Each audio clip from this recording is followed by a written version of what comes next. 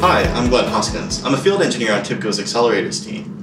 TIBCO accelerators are reusable bits of code that we've developed at TIBCO that sits on top of our core platform of event processing and integration.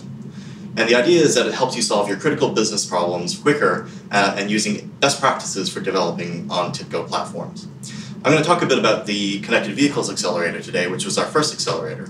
And it's directed towards industries like transportation and logistics, where you need to track the movement of vehicles and how it impacts the environment that it's working within. So in general, transportation and logistics are interested in tracking three key resources. You have passengers and cargo, depending on the type of industry you're in. You have the crew who operate the vehicles, or might be the crew that helps service the vehicles on the ground. And you have the vehicles themselves that do the journeys from point to point. Now, all three of these key resources work together to produce what's called a trip. And a trip is a journey from A to B to C. In addition to these key resources, we have processes that help that trip happen. And what we're interested in is finding out if there's a deviation in one of these resources, how is that going to impact the other resources and the journeys that those resources take over the course of a service day. So in addition to information from these key resources, which we're going to receive as live feeds out of them, it might be GPS positions on vehicles, it might be crew using iPads or smart devices, and it might be our passengers with mobile apps that we might want to capture information from. We're going to gather this information together into the accelerator, along with information about the processes as they execute.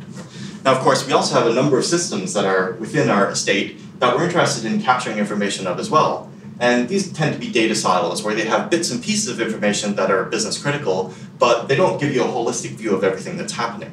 So what we're going to do is we're going to capture feeds out of systems like planning, crew management, fleet management, any one of other systems that you might have, and this is by no means an exhaustive list. We're going to capture this information, and we're going to bring this into the Connected Vehicles Accelerator as well. Now, once we're in the accelerator, what we're going to do is we're going to build a network model inside of the accelerator, which exists in a data grid. So it's an all in-memory data model. And we're going to capture these as data points inside of the data model, which is based on something called GTFS, which stands for General Transit Feed Specification. Now, once we've captured this information, we need to discover patterns within it, and we need to identify deviations from what we expect to happen. And what we're going to do is we're going to use things like decision tables and rules in order to do that. And once we detect a deviation from what we expect, then we're going to produce outputs that we can then capture that information and take action in response to it. This might be in the form of advisories that we send to our operations staff so that they can take corrective action. It might be alerts that we send to the outside world so our customers and our partners know things aren't going to plan. And it might be automated actions themselves, so take corrective action in response to certain situations. And of course, in addition to this information, we have a view of it as well in true real time on an operations dashboard, where our operations staff can see the network model update in true real time, and also analytics, where we can hook it up directly into the network model, scoop that information out in near real time and do analytics on it and find out how our business isn't operating.